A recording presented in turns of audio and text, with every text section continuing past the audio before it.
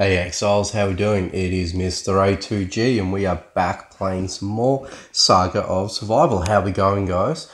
Okay, so I'm going to do something a little bit different today, just to sort of follow up on the previous video that I made for the series with regards to the airship adventurers zone. So the quest line for that one there, that's a limited time that you can obviously action that. Once activated, I've only got about a day or so for it to complete, and naturally you go through it. So I want to follow up with another new mechanic that was added into the game, and that's essentially revolving around the auto button. So now that we can auto anytime that we want, as opposed to in the past where we would have had to have killed all the animals in the area, traps and everything like that, if applicable, to then from thereafter to automatically let your exile run and gather resources.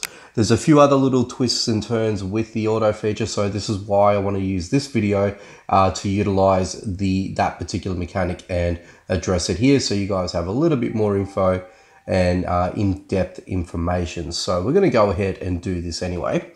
So basically, with this, your exile is obviously just going to do its auto mode as per normal and collect resources.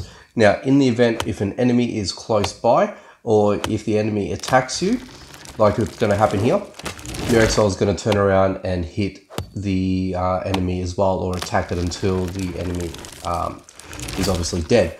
It's not going to attack any of the neutral enemies like the deer, from what I can see. So if it does, or if it is capable of doing so, let me know in the comments. At this point, I don't believe that is the case. So we're just going to roll on under the emphasis there that your exile will only attack enemies and not neutrals in this respect.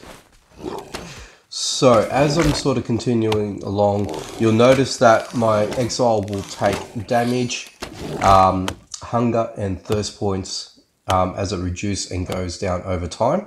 What I want you guys to look at further along down the video is eventually you'll notice that the exile will automatically self-heal with food, water, whatever it needs in order for it to actually regenerate itself so you can continue. So in theory, you can basically sit your phone on the table, wherever it is, and walk away in confidence so long as you've got enough weapon durability, food, armor, heals a lot, and your exile will just continue to run the zone.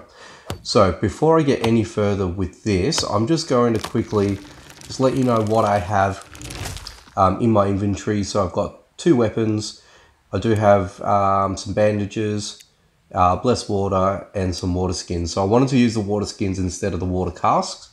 As your thirst does reduce and the more enemies that you attack, that's when you obviously use your thirst meter. So that's when the thirst goes down. As you can see, the hunger level goes down only when you're gathering resources. So I just want to get you guys to keep that in mind, all right? So we'll continue on. And I need some wood, so I decided to visit the Cursed Forest today, so this is why I'm here. And also there's a decent amount of enemies for us to sort of elaborate on this particular mechanic in the game now that it's available, so at least this way we can sort of give you guys a better representation. Now, whilst I was just talking, you would have noticed that the exile just had a piece of meat. So 2 things, naturally, hunger goes up and my HP bar goes up as per normal. So I didn't touch that, I let that go.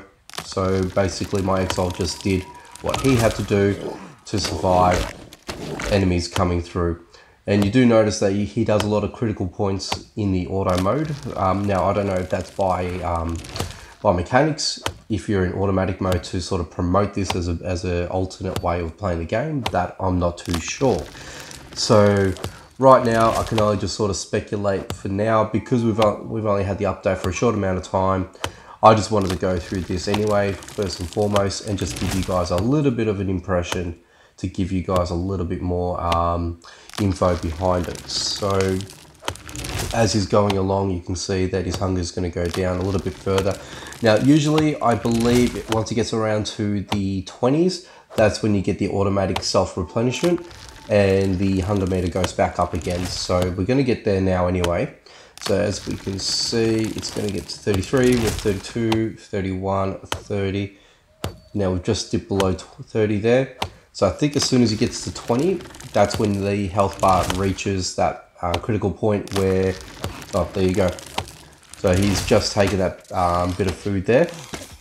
So I want to sort of show you as well into a little bit into more combat as well, just to give you guys a bit of an idea on how he deals with multiple enemies and things like that. So I've tried this through a few zones. So I've done it through basic zones, so 1 skulls. I've done it through 2 skulls. I've done it through the 3+ skulls, so like the woodlands.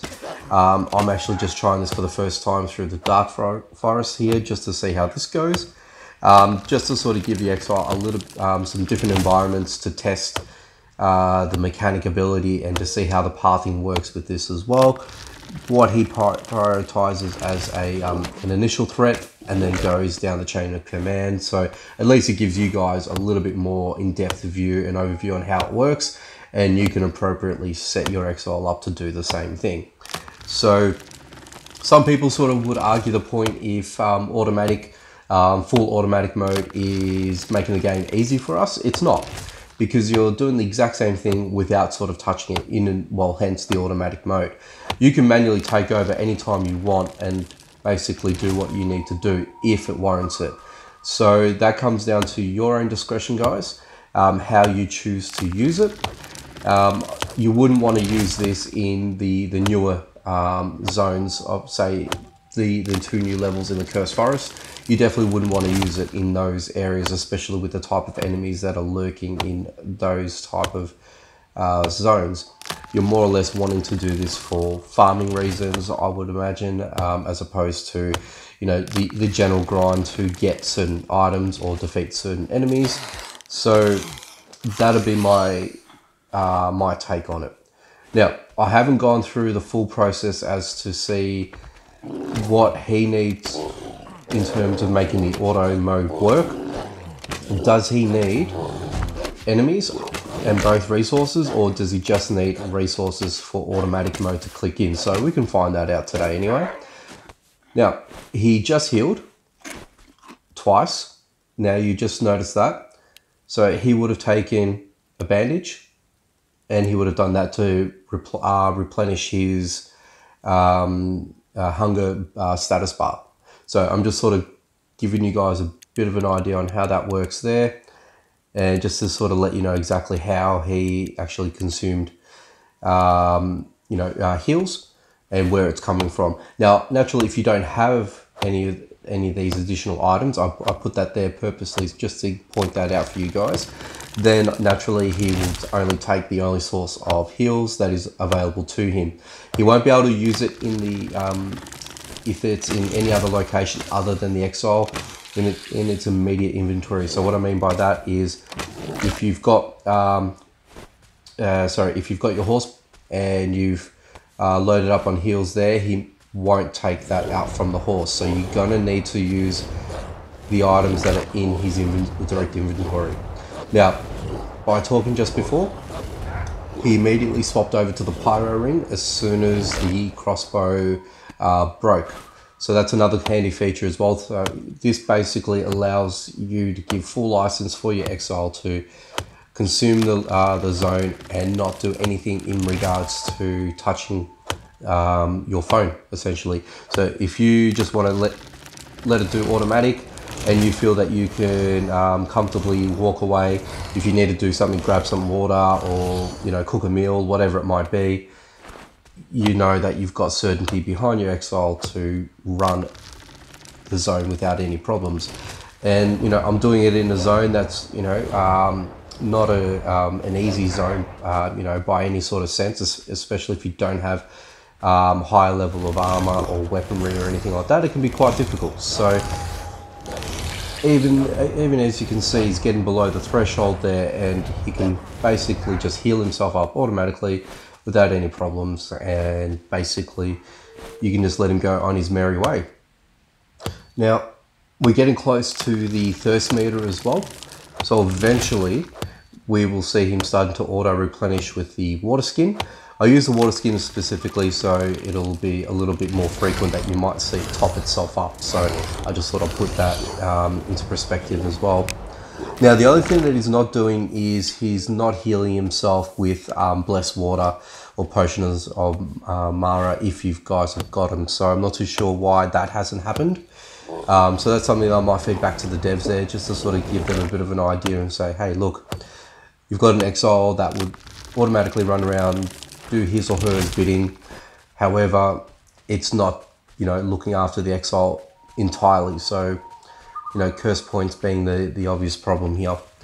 But continuously, he will still heal. He will still do what he needs to do to keep himself healthy. Now, I haven't really stressed it out to the point where I've got no armor, so this is a really good test, especially with spiders coming at you as well, how frequently he will top up with his health. So this is probably a good way of judging this at the moment. So as you can see, he's just going to town, and even though that we've got a whole bunch of enemies there, unfortunately in this case we died, but you could see that he was trying. So, and I purposely let him go. I didn't want to actually, top up his armor or anything like that, or heals or whatever. So that was just a good idea, just to sort of give you guys a better understanding on how all that works. Yes, it's going to take points away from my satchel bags, my horse satchel bags and things like that. Look, it is what it is. I'm not too worried about that. I just really ideally wanted you guys to see how that all works, and hopefully it gives you guys a better indication of what the limitation might be. But from what you could see from my end there, I was pretty much on 0 armor and on a relatively weaker weapon in a zone such as this, so it didn't really give me too much avenue to go about. But you can see the consistency of how he was healing himself up, and that's really what I wanted to sort of point out to you guys and just sort of give you a better impression on it. So if we can get back to our dead body there, we can hopefully recover most of our items, I hope. So I'm just going to get off the horse there. Let's sneak up on him here. And okay, so let's just equip. Let's equip that. Let's grab that and that. I'm going to grab all these for the minute. Is there any more there? There is not.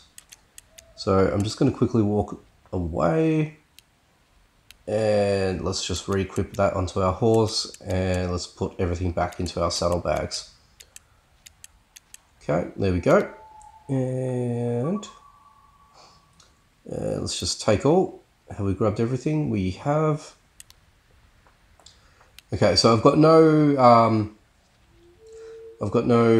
what do you call it? I've got no armor or anything like that. It did burn through a lot of roasted meats. So I had over, what, 16, 17 before I entered that last battle there. So he realistically blew through them quite aggressively, to just trying to keep himself alive, essentially. So we've only used three water skins. So what I might do is I actually might swap that back into my horse there, because I just want to hang on to that for now and just see how that goes there. But yeah, at least this way you guys know a little bit more about it and just see what it's all about and what it's capable of doing.